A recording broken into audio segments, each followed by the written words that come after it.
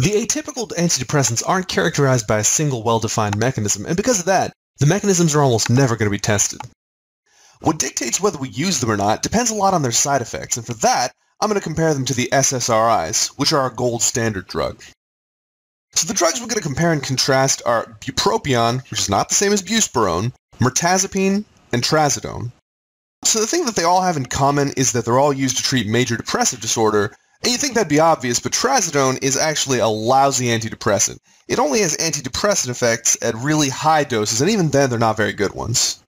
None of these are indicated for use in the anxiety spectrum disorders, but bupropion's additionally indicated for use as a smoking aid, and trazodone's so sedating that it's mainly just used for insomnia these days. But like I said, the really high-yield stuff comes from the side effect profile, because that's what determines who you can use these medications on and who you can't. Bupropion and mirtazapine are kind of like yin and yang when it comes to side effects. While bupropion almost acts like a stimulant, mirtazapine promotes both drowsiness and increased appetite. So which one's better? Well, it all depends on how that particular patient experiences depression. Bupropion's benefit, which I alluded to earlier, is that it causes neither sexual dysfunction nor drowsiness, so it may be a great choice in the patients that really don't like either of those effects. Mirtazapine, on the other hand, works really well for a lot of your patients with the classic melancholic depression where they don't sleep and they don't eat. Other than that, bupropion's main side effect is that it lowers the seizure threshold, making it problematic for patients with seizure disorders, and especially for patients who vomit on a regular basis. So watch out for this in your anorexics and your bulimics. Mirtazapine causes dry mouth, which is not usually a huge deal, it's just kind of annoying. And trazodone, which we haven't really talked about, is so sedating that it's mostly just used as a sleep aid. It also has another cluster of side effects, including orthostatic hypotension, nausea, and priapism.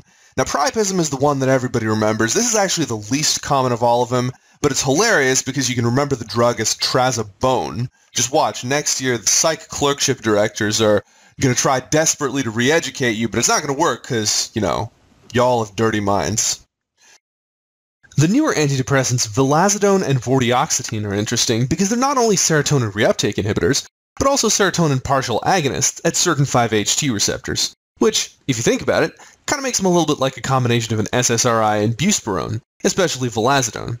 You can remember this because they both conveniently end in ONE.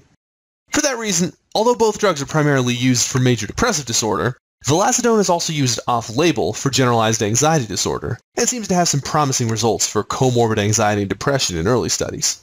Now, these got FDA approved pretty recently, so psychiatrists are still trying to find their niche in the world of antidepressants. But as far as the drug company suggests, vilazodone's major benefit is to decrease the therapeutic lag associated with SSRIs. No more waiting 1 month until your depression's treated. It's also got the added benefit of minimal sexual dysfunction, just like buspirone and bupropion. Unfortunately, headaches are very common with these meds, and the GI symptoms are still prevalent, just like with SSRIs. While vortioxetine is a very new drug, its drug manufacturers began studying its effects on elderly populations pretty early on.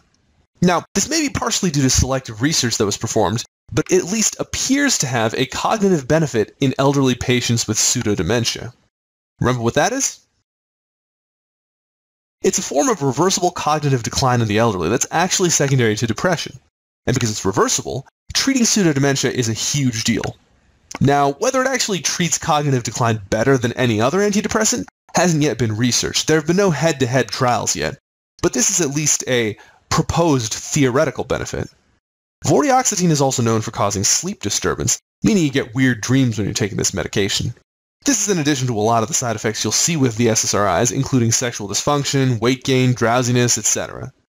Both vilazodone and vortioxetine can cause serotonin syndrome, just like a lot of the other antidepressants, as well as some anticholinergic effects, but these are pretty rare and not actually specific to this category of drug.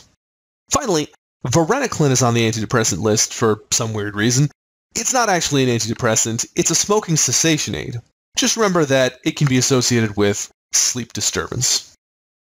And that wraps it up for the psych section.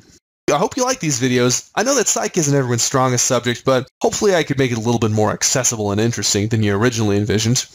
If you like my psych videos, let me know by giving me a thumbs up down below, and leave a comment if you have the time so we can improve this for next year.